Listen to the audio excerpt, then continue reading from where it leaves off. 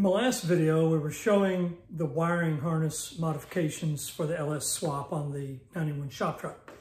A problem I had in making that video was that I didn't want to make it too long. I didn't want to make it too short. I was either going to leave out too much or include so much detail that people would get bored and didn't want to watch it. So I tried to strike a balance between the two. What I found was that there were a number of small details that I did leave out that people have asked about. So I wanted to make something that would kind of fill in the gaps on those wires. Suddenly we had the harness on the table, we're stripping out wires, we're taping it up. Next thing you know, it's on the engine and I'm showing you how it runs. Okay, there's a few steps in between, but the majority of that is quite accurate. There's only 3 wires that are needed to make it run. And my intent in doing the video was not precisely to show you every single aspect of each wire and where it went and everything, but the fact that what needed to be done in the process of preparing the harness for your application. For everybody, it's going to be a little different. Maybe you've got an automatic rather than a manual, a drive-by cable rather than drive-by-wire, no AC. There's a variety of things that can be very different from your application than what I'm doing. But for my specific application, that's what I was doing to it. I wanted to make a video to fill in the gaps. I want to show you where I put each of those wires and what I did to make the gauges work. There's a total of 10 things. So let's see if we can do this in 10 minutes. Hang with me. Okay, let's start with the first wire, the most important one, the red wire. The red wire on my 91 from the computer, I connected right here. Okay, now the battery is a totally separate thing. I'm just going with the 3 main wires that come off of the PCM over here to make it run, or your relay control, which would be your red for your power, which I connected right here. The reason I connected it there, on the OBS, the battery connects directly to the starter. There's another wire that runs from this location right here to the alternator. That's my hot. That's why I chose that stub out for my power. Next, the pink wire for key on power. When I strip back the harness back over here, there's a cluster that right here that comes out of the bottom of the dashboard over here where the fuse box is on the inside of the truck. When I opened it up, there was a pink wire that went to this second stub. That pink wire I cut, and from there I ran, in this case my wire looks black only because I ran out of pink wire, but I connected my key on power to this pink wire, which goes directly to the fuse box within the truck. Third wire, which was fuel pump. Again, I didn't have enough gray wire. I had extra red, so I used that. It went to this stub out in the center. And the reason why is this is what has typically been the stub out on this year model for the fuel pump relay. So that's why the fuel pump went here. So the short version, red wire I connected here for power. Pink was coming directly out of the firewall from the fuse box that would have come over to this second stub out.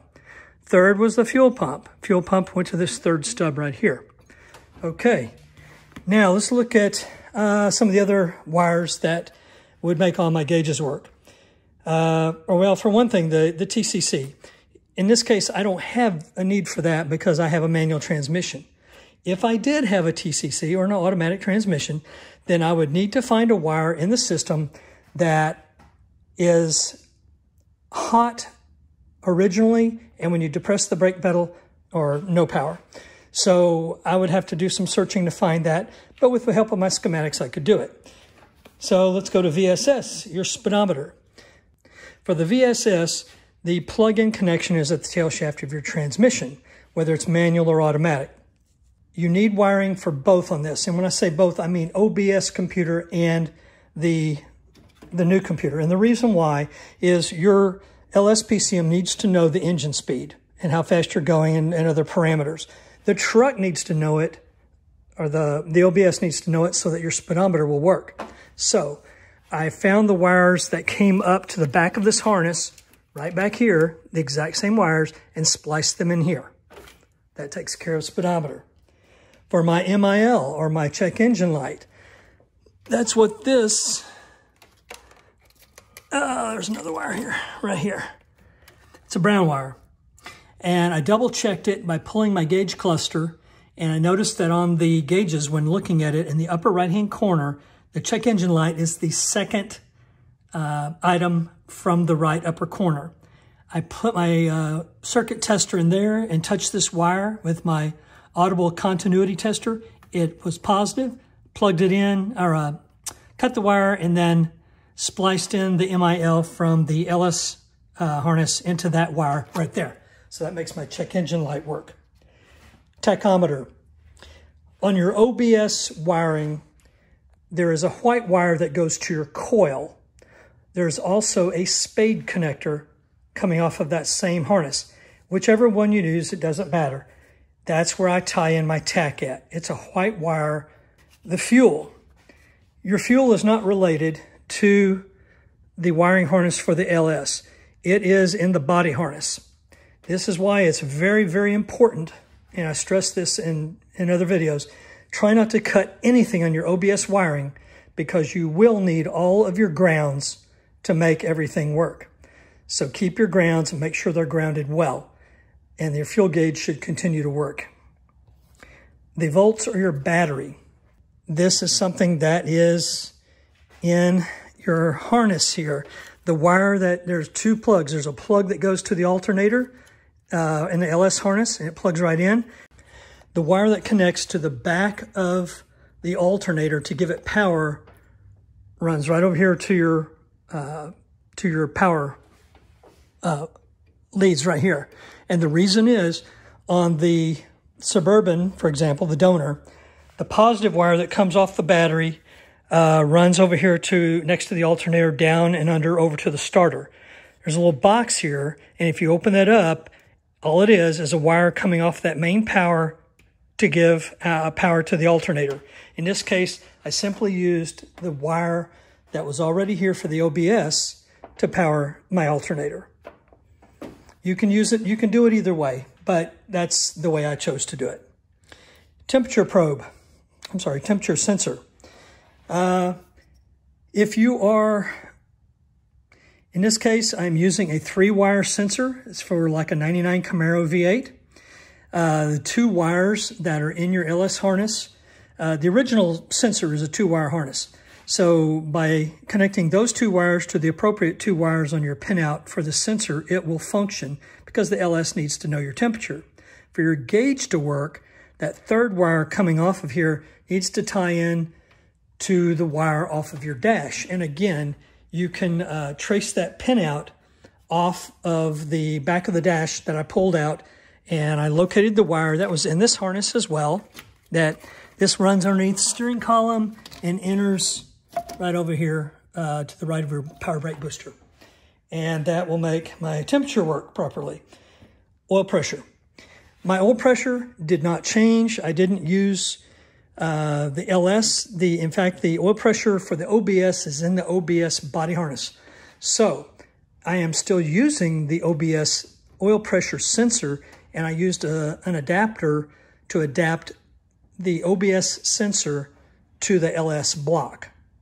The engine, the LS computer does not care where my oil pressure comes from. I need oil pressure on my dash. It's already in the wiring.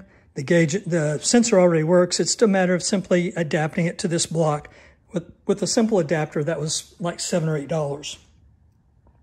So that's all I did to make it work. Now, some of these wires are still laying on top because I haven't routed them yet, haven't decided how I'm going to do that.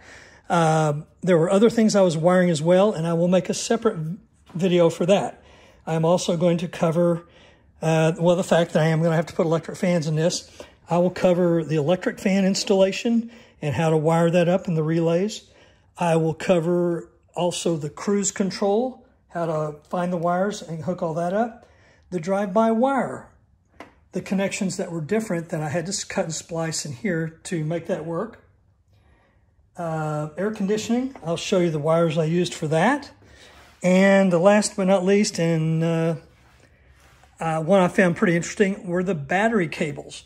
I got new custom battery cables made, and your grounds are really important. I will cover all that in the future, but for right now, I just wanted to do a quick video to say, hey, here's where all the wires went that I connected. Everything else was simply a connection on the motor, and the only one that's not connected at the moment is my MAF, and that goes in my cold air intake, which I have yet to install. Everything else was simply a matter of connecting to the component that was still here. And then once you get over to this side, I mounted my PCM down here, down below the battery. My relay that I made with the 415 amp fuses and the dual relays, main relay, and the other relay for the fuel pump, based off of LT1swap.com, is right here. And the rest of the wiring, I need to just kind of finish it up, tape it up, and make it look a little better. But in general, it's all there, and it all is functional at this point, to the best of my knowledge. We're still working on putting the rest of this together. I need to put the radiator in, the electric fans, get the cold air. I'm going to reposition this for about the 4th time, and then we should be able to start working on the exhaust, and then we can fire it up. The only reason we're not running it now for more than about 10 to 15 seconds is because it will throw a trouble code, because the engine realizes that there is no coolant in it, and I don't want to run it any longer than necessary with no coolant and actually no exhaust.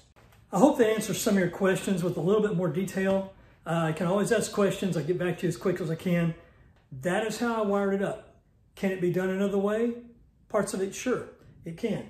I heavily endorse getting a schematic for your vehicle. That way you can choose where you want to attach things, and not everybody is the same. So I hope this helps you out, fills in a few of the gaps there of information that you may have been lacking from the last video. Got a question? Just ask. Thanks for watching. Don't forget to hit subscribe. Appreciate a thumbs up.